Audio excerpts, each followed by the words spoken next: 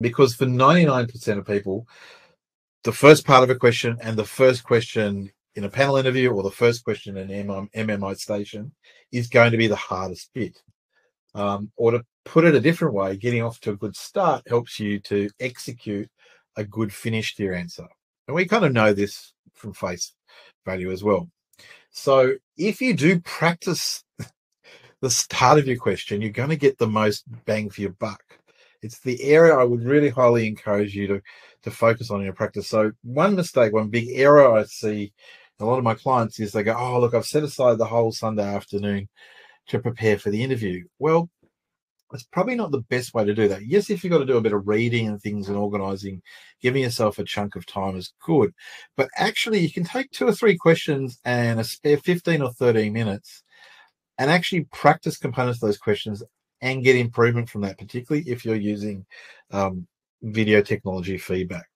So think about trying to grab small parts of your day for practice and doing it regularly. Build it into everyday daily work.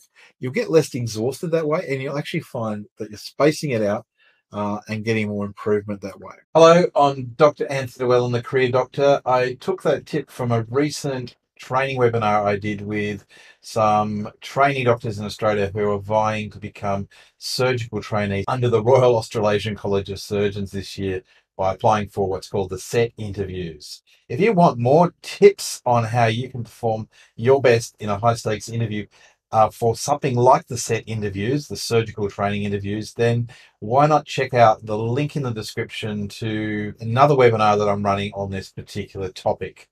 I'd love to have any surgical trainee wannabes attend and give you some of my wisdom that I've accumulated over 6 years now of preparing trainee doctors for selection interviews such as SET training. So going through some tips, tricks, how you can be more efficient and effective in your practice and preparation. I'll see you there.